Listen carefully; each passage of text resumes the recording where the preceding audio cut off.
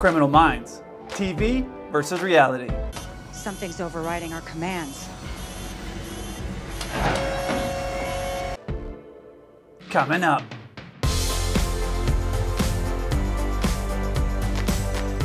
Hey 7-4 crew, welcome back. If you don't know me, my name's Kelsey. I'm a 747 pilot.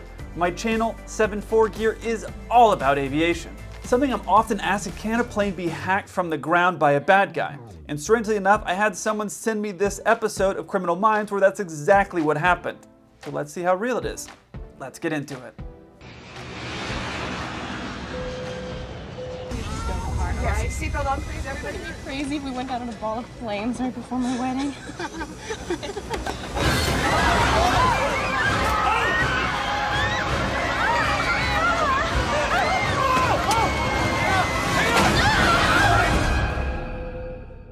Let me fill you in on the latest. Trans-Alliance Flight 420, originating from Pittsburgh International at 1300 Zulu, scheduled to arrive at Phoenix Sky Harbor at 1710. The first call received about a downed aircraft was at 1608. The scheduled flight path doesn't cross over this part of Colorado. No, the plane was off course by 150 miles. Did the pilots know that? It's unclear. Regional air traffic controllers lost communication with the plane 13 minutes before the crash. They could have covered that distance during that time. Any sign of mechanical trouble? Unclear again. 10 minutes after they lost communication, the ACARS data reporting system shut down or was turned off. Either I'm getting more critical of these videos that you're sending me, or they're getting more ridiculous, and that's coming from a guy who did a Hollywood versus reality on Madagascar 2, but let's talk about this first scene here. Most people who are scared to fly, the biggest problem that they have is turbulence, but the risks of having an accident from turbulence is very, very small. And the reason I say small risk is because there are no absolutes in this world. You could be sitting in your house right now and have a plane part come crashing through your roof. Anything could happen anywhere. So the same is for flying through turbulence. Anything could happen, but these planes are built to withstand turbulence that most of you have never experienced before. Let's talk about these O2 masks coming down here. There are a few circumstances with your O2 masks of when they're going to come down. One is the pilots accidentally or purposely hit the button to release them. We call it releasing the rubber jungle. It's not something that you want to do. Don't be that guy who accidentally hits that button, because maintenance then has to come on board and put them all back, and you don't want to be that guy. Trust me, I've never done it, but I've seen it happen. The most common way that the masks actually deploy, though, is when the cabin altitude gets to a certain level. So let's just use rough numbers. Typically, when you're flying in a plane, the altitude of the cabin that you're in is somewhere between 5,000 and 8,000 feet, which means your body feels like it's at 5,000 or 8,000 feet, which is totally fine. There are a lot of cities. 5,000 feet is Denver. You have some cities in South America that are at 8,000 feet. Your body's fine at that, and you're not doing any exercise, so you're fine at that altitude. But what will happen is, let's say at 10 or 12 or 14, I think it depends on the plane, at that altitude, when the cabin feels like it's at 10,000 feet, those masks will drop. So with those masks dropping, it's just an automatic. The pilots aren't involved in it in any way.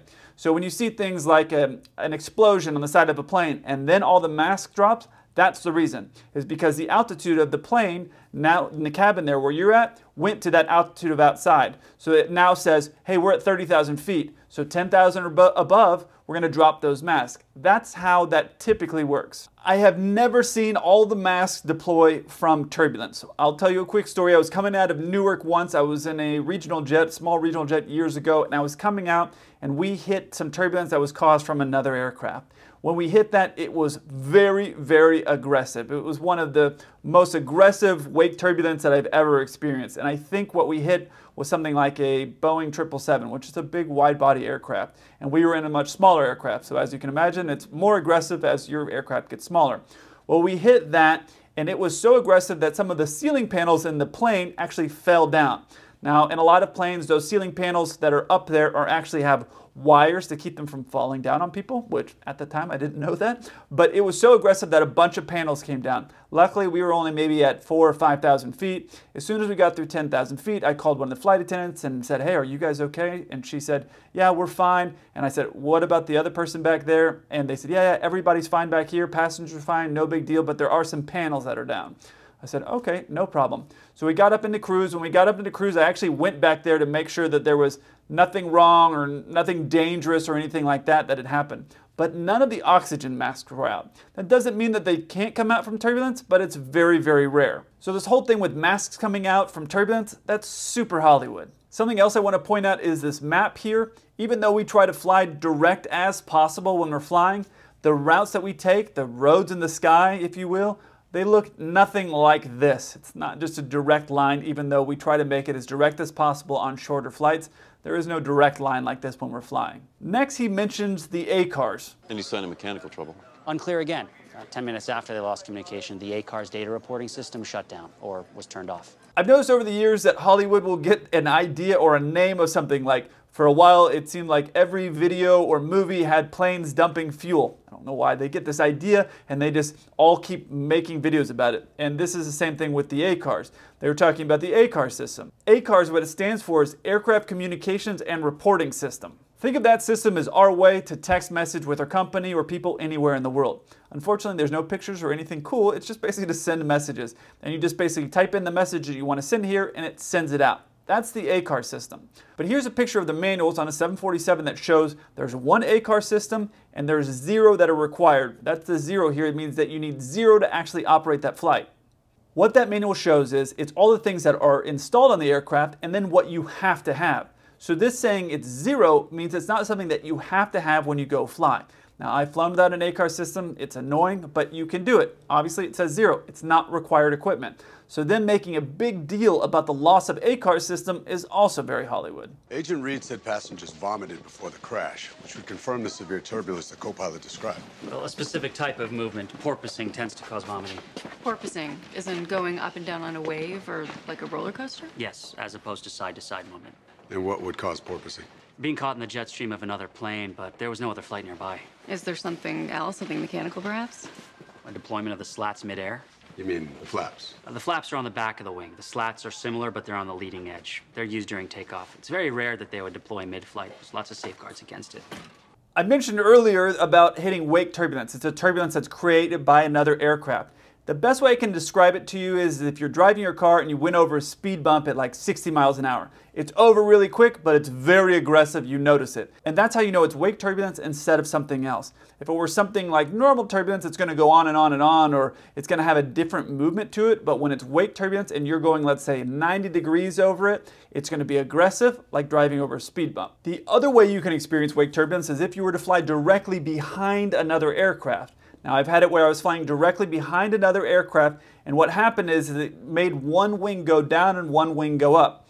To the passengers, what that feels like is the plane is banking, but in reality, we weren't. We were just right behind another plane, and it was pushing our left wing down, and then our right wing was going up because there was no wake turbulence that was pushing on that wing. So in that scenario, it's a different feeling. Passengers wouldn't even know that that was happening, but me as a pilot, since I was up there and I knew we weren't supposed to be turning, I said, well, this isn't right, and that was wake turbulence. So those are the two different types of wake turbulence that you'll experience as a passenger or as a pilot when you're flying. And what would cause porpoising?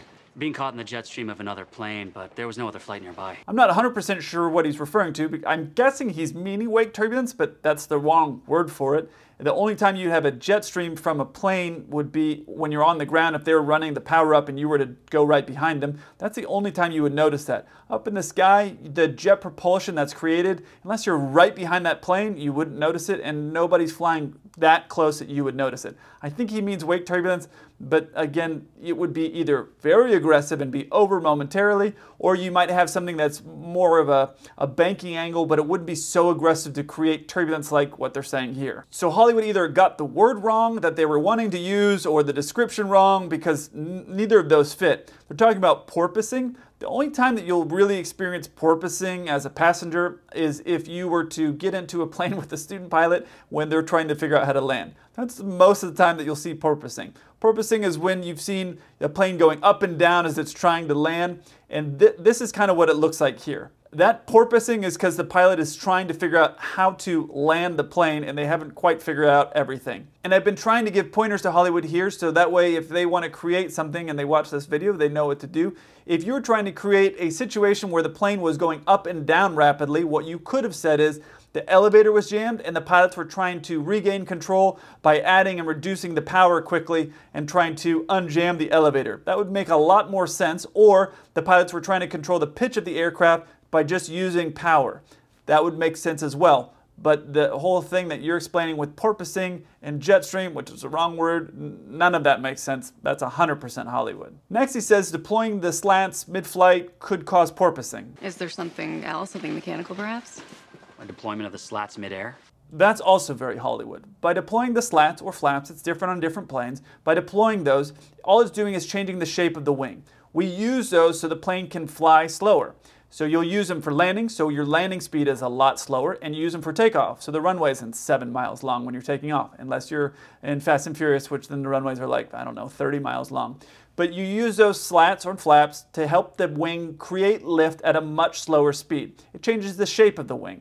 So by deploying those in flight, which is what you do every time your plane lands, that's how that happens. So when he says this, You mean the flaps? The flaps are on the back of the wing. The slats are similar, but they're on the leading edge. They're used during takeoff. It's very rare that they would deploy mid-flight. There's lots of safeguards against it. that absolutely makes no sense at all, because otherwise you would have no way to deploy your flaps when you're landing. And you'd be landing with no flaps. And a no-flap landing is an emergency that we train for, but not anything you want to do. If you do that on a 747, you could be landing at 200 knots, something like that, and you're going to more likely than not blow out your tires. If you want to talk about something that doesn't work mid-flight, try the doors of the aircraft. The plane's pressurized from the inside. The doors of the aircraft won't open mid-flight. This is getting long, and we haven't even gotten to the crash yet. I hope this doesn't keep going downhill. What's Spence doing? Guys, these are the construction blueprints for the airplane. I compared it to the way the plane broke apart, and I think I may have found something interesting. The hull of an airplane is really just a bunch of round barrels riveted together. The wing, however, is a masterpiece. It's the most physically complicated component of an airplane. Nearly 200 feet long, it bears the weight of the entire aircraft and is shaped precisely to fit within 1/100th of an inch. The curvature of the wing is what gives it its lift. Air rushes faster over the top, creating a vacuum, which sucks the wing upward and in turn the entire fuselage. This is important because an airplane wants to be nose up. It creates positive G's, that sensation you get when you're forced into the back of your seat. Negative G's, on the other hand, are an entirely different matter. When the nose of a plane begins pitching downward, you get negative G's, which puts enormous pressure on the structural integrity of the aircraft. Now, I've never claimed to be a really smart boy, but you can't take the blueprints of a 727, which is what they're using here, and then compare it to the breakup of a 747, which is what he's describing in his description of the aircraft. You can't take those two and combine them together to break up the plane, unless there's something I don't know. Hollywood has all kinds of things combined here. They got the blueprints of a 727, which most of you will never ever fly on anymore. He's on the inside of a narrow-body aircraft. He's giving a description of a 747, which is what I fly, as far as for the wing measurements and stuff like that. He's got all these things combined. I mean, truthfully, Hollywood, all you could do is offer some free food, and you would get a bunch of retired airline pilots down there. We love free food. Put out a big old breakfast buffet. We'd be down there. You could ask us all kinds of questions. I'm telling you, free food, and we're there. I did like the way that he explained the wing design. It is a masterpiece, especially if you look at something like the 787. I don't know who designed those wings. I picked them up. They're made actually in Japan. I picked them up. They are beautiful, especially when you see that plane flying. A 787 wing, it is gorgeous. That is a masterpiece. I'm not going to lie. I wouldn't say it's the most complicated thing on the aircraft, though. I think the engines, which also on 787 are gorgeous, those are definitely more complicated, more complex than the wing is. So saying the wing is the most complex thing, I think is a bit of a reach, but it is a masterpiece. That is true. Next, he mentions that the nose of an aircraft likes to be up, and that is true. The nose of an aircraft typically is up on a 747 2 to 3 degrees. When we're in cruise, that's about how far it sits up in the air. Now, ideally, you want to be at about 2.5 degrees. That's kind of the sweet spot on the 747. So it is true that the nose of the aircraft does like to be up. Not up a lot, 2.5 degrees, you're not really going to notice it. But then he says this about negative G's when the nose goes over. When the nose of a plane begins pitching downward, you get negative G's, which puts enormous pressure on the structural integrity of the aircraft. And that is not true. When the nose of an aircraft goes over, unless you push it over really aggressively, that's the only time you're going to create negative G's. Negative G's is like weight loss. So unless you've been flying and experienced negative G's because the pilot nose the aircraft over so aggressively, then that's not true. You can nose the aircraft over and go downhill or descend We call it going downhill, or I call it going downhill. You can nose over the aircraft and go downhill or go down, descend. You can do that and not have negative G's. You could get negative G's if you were climbing up and then all of a sudden you push the nose over aggressively, which means your momentum is going up and then you push it over, then people are going to start floating in the air. That's how you get negative G's when you're flying, not by pushing the nose over to descend. Sometimes you will see guys when they're going through flight school doing negative G's and they're playing with water bottles in the air and things like that, which I don't recommend doing. There have been situations where people do that, and these wings on the aircraft that they're learning in are gravity fed, meaning they need the gravity of the fuel to feed the engine. So then when you negative G your aircraft, all that fuel isn't gravity fed anymore. Now it's floating up in the air. And what can happen is the engine starts puttering because it's not getting any gas. Don't ask me how I know. I, of course, would never do anything like that. So other than the brief explanation of how the wing works, pretty much everything else that they talked about here was 100% Hollywood. The reality is there are at least 50 reasons for lost communication. Such as? Stuck mic, an air traffic controller sending the wrong frequency to an aircraft.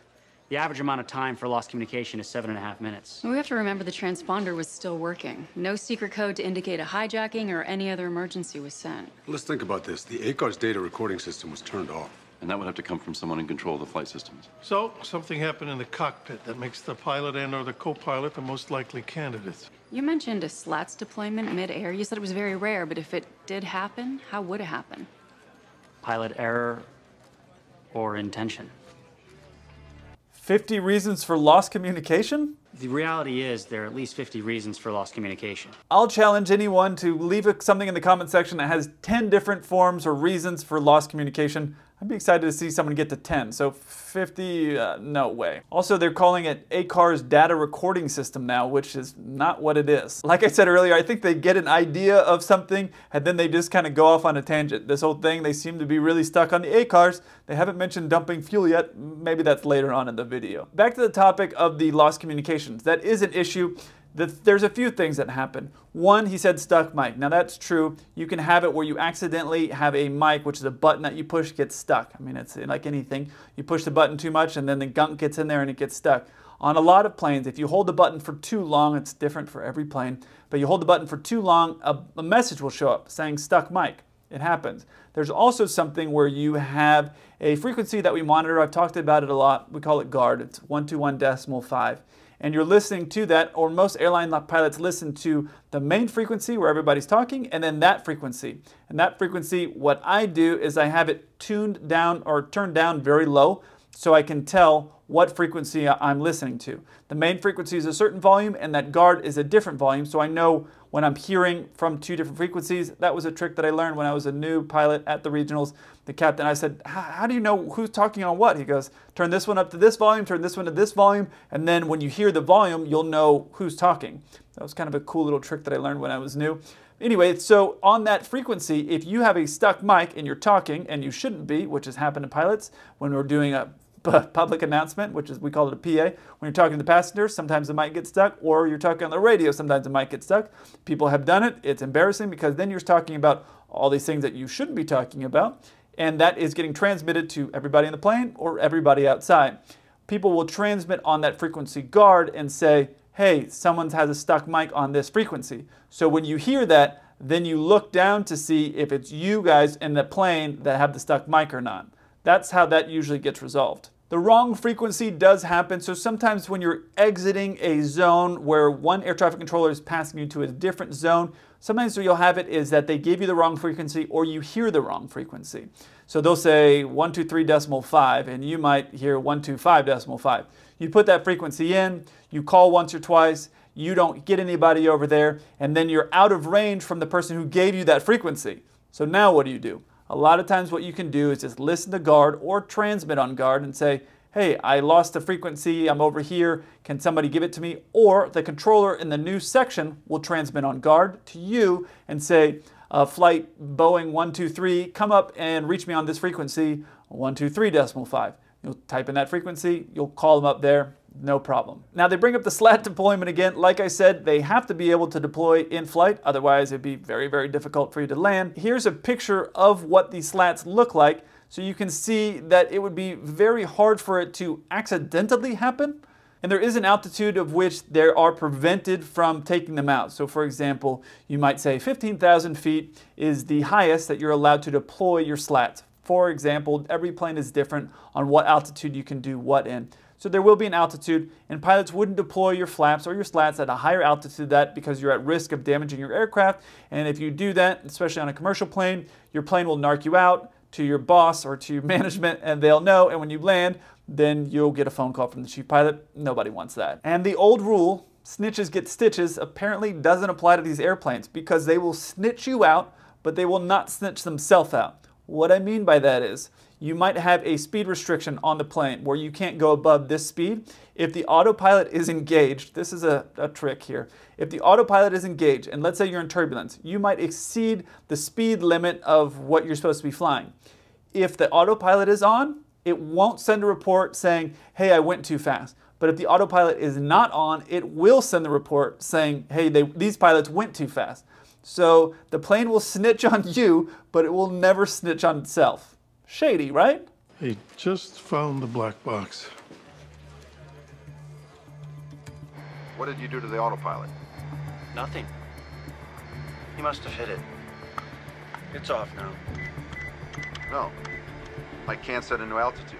Are you messing with me? Calm down. Don't tell me to calm down. What the hell? Why did you deploy the slats? It just happened. What are you doing with the yoke? Just stop it. Trying to keep her steady. Okay, this is ridiculous. Something's buggy in the system. Let's reset it all. Shut everything down. So they shut down ACARS just to reset the flight system. Sounds like there was a catastrophic system failure. So that's what the argument was about. So, all right, so in real life, if the autopilot disengages, it does make a noise. That is true.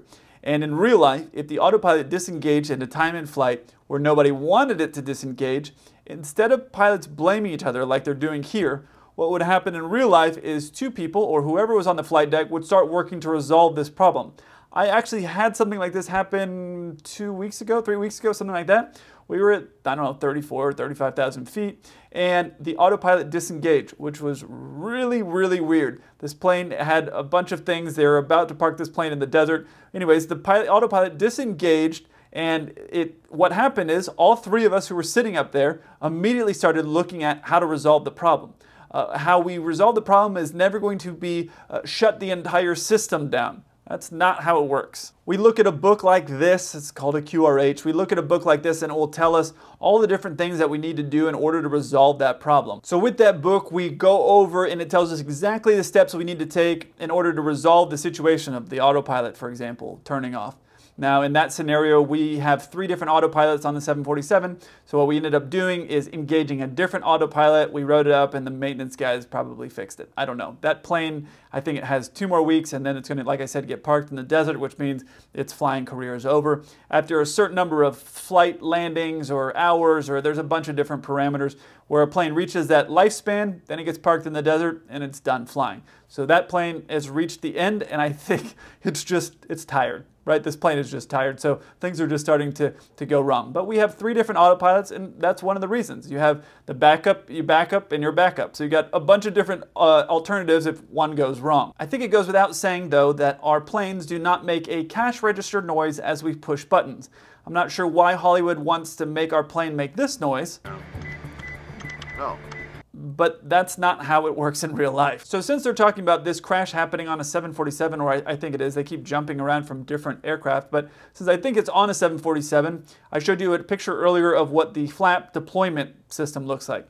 That little lever there is how we move the flaps out while we're in flight or on the ground, whatever the situation is. We move that. So if you were flying up there, it would be very hard for that person to move that. It makes a noise because there's metal clunking around. It makes a noise and you would see the person's hand over there moving it. So you wouldn't have one pilot accusing the other pilot of moving it and you not knowing that they moved it, if you get what I'm saying. You would see their hand over there and you would hear them moving it. So the whole thing about him blaming the other guy, like, why are you doing that? That would never happen. You wouldn't have a pilot do that in real life. And then you also, if they did do that, you'd be very clear to see that that's exactly what was happening. So that's also very Hollywood. I can't stress this enough. This ACARS system is not important. So when they're talking about shutting down the system to protect the ACARS or reboot the ACARS system, So they shut down ACARS just to reset the flight system.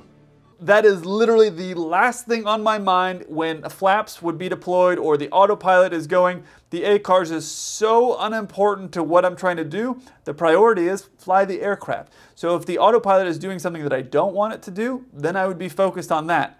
I wouldn't care about the ACARS, especially at that phase of flight. Right there, you just want to fly the aircraft. This video is getting so much longer than I thought it was going to be. I've never had to do a part 2 for a Hollywood versus reality or TV versus reality. If you see the part 2 right here, that's part 2 to this video. If you don't see that there and you want to see some pilots actually arguing with air traffic control in real life, check out this video up here. I look forward to hearing from you. Until then, keep the blue side up.